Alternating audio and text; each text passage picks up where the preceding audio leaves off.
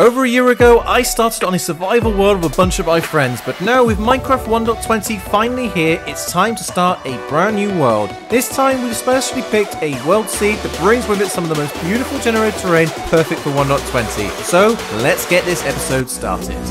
And we're in! Jumping down from this cherry tree at spawn, I quickly get started. First, I begin by getting together some super basic resources such as wood, cobblestone, and iron, and then gear up to enable us to get building. From there, I suit up and start exploring the world. For this season, I want to focus much more on organic and natural style builds, so try something new and go for some more peaceful vibes. Typically, I tend to gravitate very much towards building cities due to my love of them, so this time I want to mix things up and challenge myself creatively. During my exploration, I find a nearby jungle and begin collecting some jungle tree saplings and cocoa pods. Then I proceed onwards on a hunt for bamboo. Not long after, I find some growing and promptly start harvesting an initial stash so as to make use of all the new bamboo block types added into the game. From there, I move on to find possibly the smallest mangrove swamp biome that I've ever seen in a world, but it has what I came for, and I made sure to collect some of the mangrove propagules so as to start farming the trees myself. On my way back to the area near spawn, I quickly stopped by to annoy one of my friends on the server who was busy constructing his starter house. I then continued onwards on my way. Rather ironically, after exploring thousands of blocks in the distance in this new world, I ended up deciding to set up my new base only a short distance away from spawn. I found this incredible looking gorge with the mountains right behind it. If this isn't an inspiring location to build at, then I really don't know what is. And with my base location now decided, I quickly started getting together some basic infrastructure, all set up ready for our first builds. Midway through, I stopped for a very quick trade with Warrior Mouse, who popped by as he needed a whole load of deep slate for one of his latest projects. Next up on my to-do list is an iron farm to provide for all of my iron needs, so then I cracked on and started building up this farm based off of a really simple and easy to build design from IanXO4. I left a link down below to his video, so make sure you go check it out. Once I finished building up the farm itself, I needed to do some zombie hunting and get one to follow me, pick up an item to prevent it despawning, and then get it to walk into the holding chamber. My first attempt, however, did not go as planned. The zombie refused to pick up the item. My second attempt was much more successful and picked up the item as planned. And with the zombie now in place, I moved on to the final stage of the farm and started loading it up with some villagers.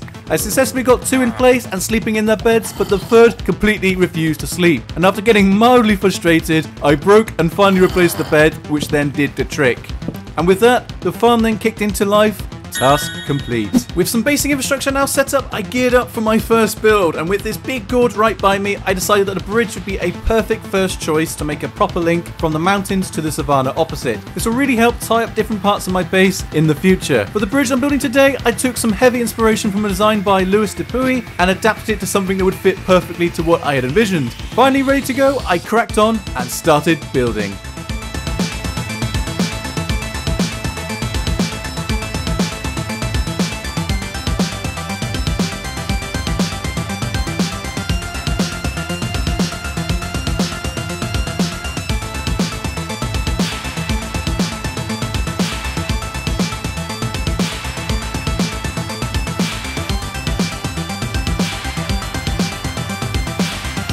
It's fair to say I'm pretty chuffed with how the bridge turned out, and it's definitely in keeping with the more natural style that I had wanted to follow, and it will certainly fit in nicely with my future plans. It's already got me very inspired to perhaps start building some buildings or walkways into the gorge itself. Anyhow, now that we can cross over the gorge to the nearby savannah, I wasted no time and started scouting out an area ready for my second build of the day. And that is a small starter hut that will allow us to clear out my little temp starter area, as I currently have all my storage sprawling out everywhere. For this build, I decided to intentionally keep it quite small and cozy and make it to incorporate all of the new bamboo blocks that have been added to the game to make the hut feel quite unique. I had a lot of fun coming up with this design and had even more fun bringing the whole area to life, so let me know down in the comments what you think.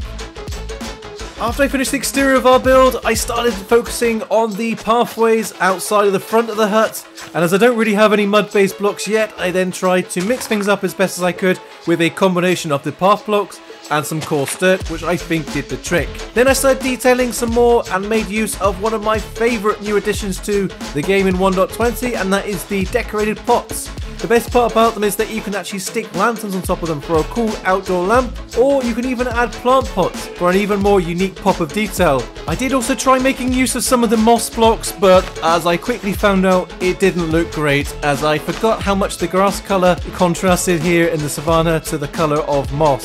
So instead I carried on and started adding in some berry bushes, and then finally started mixing in some granite into the path.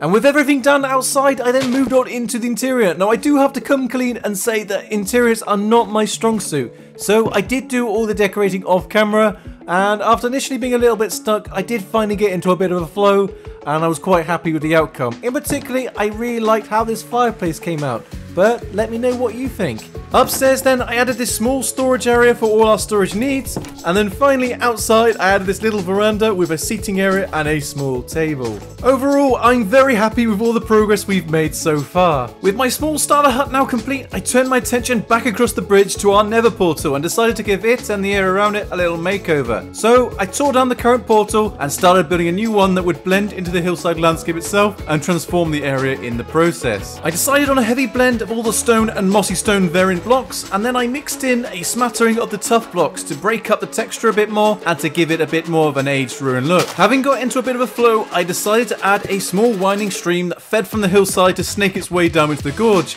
Again, I made use of a mix of the cobblestone blocks for the stream bed and banks. I did take some inspiration from one of my fellow server members, Mr. Daffy Duck, who in the last season built this really cool underground cocoa farm that did something very similar. It felt really good just to get stuck in and adjust this stream as I went along without too much advanced planning. And with that, I completed the first part of my brand new base. I really am super chuffed with what we've done and built today, but let me know what you think and leave a comment with any suggestions on what you think we could do and build next time. But for now, all I have left to say is that I really hope you enjoyed this episode, and if you did, then make sure you hit that like button and subscribe for more. But until next time, I will see you later. Bye bye.